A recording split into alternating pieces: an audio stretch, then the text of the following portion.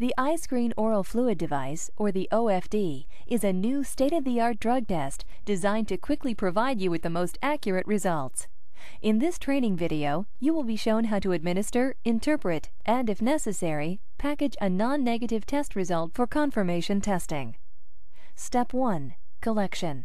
To begin the collection process, select and open a device packet containing the iScreen OFD testing device and verify the expiration date.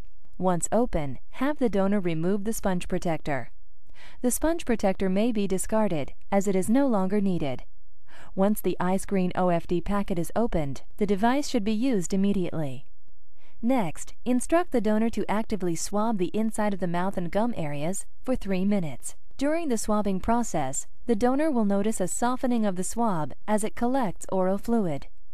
The donor may stop swabbing after 3 minutes or when the swab has become completely soft and saturated. Once the collection is complete, the donor should be instructed to close and secure the device by placing the blue cap down over the swab and turning the cap clockwise. This process will cause the test to begin to run. Instruct the donor to initial or sign and date the security seal that has been provided for you in the box with the OFDs. Then place the seal over the test device, being careful to cover the laboratory sample port. Place the device on a desk or table with the test strips facing upward. Within seconds, you will notice a pinkish migration or flow of sample as the test strips are running. Step 2. Interpretation. The test results are interpreted by viewing the lines in the test results windows. Negative results may be interpreted as soon as all lines are visible. Non-negative results should only be interpreted at 10 minutes. Here is an example of a negative iScreen OFD result. Notice the lines next to the C or control area in both result windows. This indicates that the test is valid and working properly. You will also see that there are lines next to the drug abbreviations.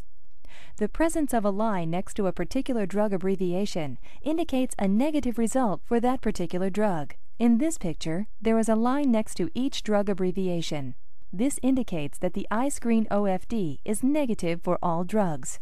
Any indication of a line, regardless of color intensity, should be interpreted as a negative test result. This is an example of a non-negative test result. You still have a line next to the C or control area in both result windows, which indicates that the test is valid. But now there is no line beside the COC or cocaine area. The absence of a line beside a drug name abbreviation indicates a non-negative result for that drug.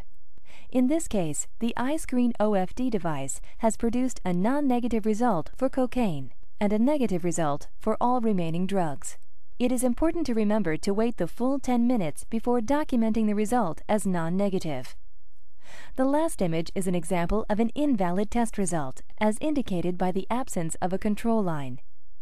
If at 10 minutes either one or both of the control lines are not visible, then the test must be discarded and considered invalid.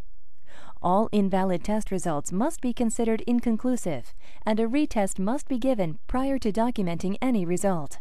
Invalid results should not be documented. Step 3. Recording result.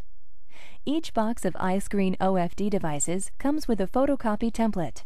To use the template for recording results, place the copy template face down on the scanner bed of the copy machine and place the pre-run iScreen OFD over the opening on the copy template. Then press Copy. Once a copy of the results has been made, simply fill out the photocopy by following the pre-printed instructions. Non-negative results should be handled in accordance with your company's drug-free workplace policy. The iScreen OFD has been designed to allow for the entire test device to be packaged and sent to the laboratory of your choosing for confirmation testing. It is important to remember that the iScreen OFD is only an initial screen, and all non-negative results should be confirmed by a laboratory. For reference, the iScreen OFD device comes with a step-by-step procedure card that details how to operate the device and interpret the results. For more information on the iScreen OFD or additional products, please visit our website and online training guides.